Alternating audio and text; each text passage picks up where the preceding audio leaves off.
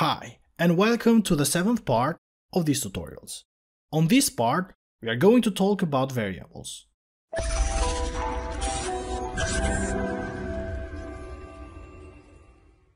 A variable is nothing but just a name given to a storage area that our program can manipulate. For example, string message is equal to hello world.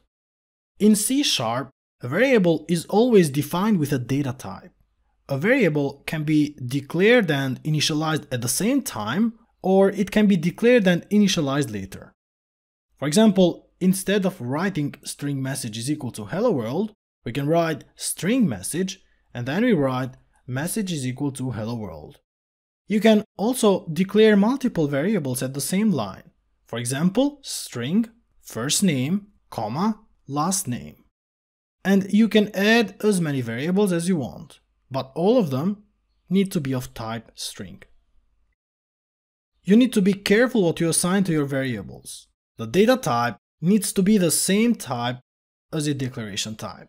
So for example, in the last name, let us try to assign an integer value.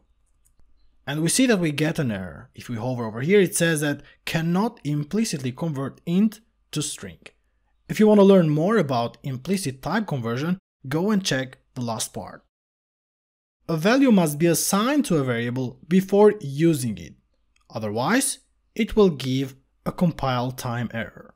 So I will try with a first name, console.writeLine first name, and I see that I get an error which says use of an assigned local variable first name is not allowed. So guys, this is all for this part.